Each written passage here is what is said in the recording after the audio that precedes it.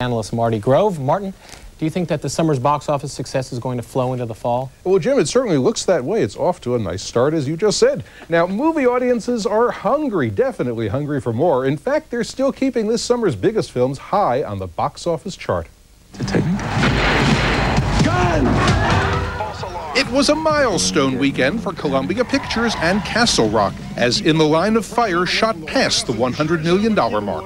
Our fugitive has been on the run for 90 minutes. The Fugitive is running a mile ahead of its current box office competition and is closing in fast on the firm's cume of nearly $152 million. And last but definitely not least, Jurassic Park continues to rake in the dino dollars with a current domestic total of $319 million.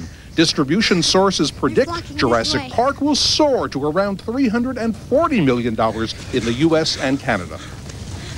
While Jurassic Park's domestic total is unlikely to surpass E.T.'s record-setting $359 million, the dinosaurs are well on their way to stomping on that extraterrestrial internationally. We're just going to have to wait and see. According to Forbes magazine, the talk show host earned an estimated $98 million for 1992 and 1993, making her the world's highest-paid entertainer.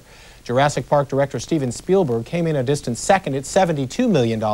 Others on the top five include Bill Cosby, the rock group Guns N' Roses, and Prince.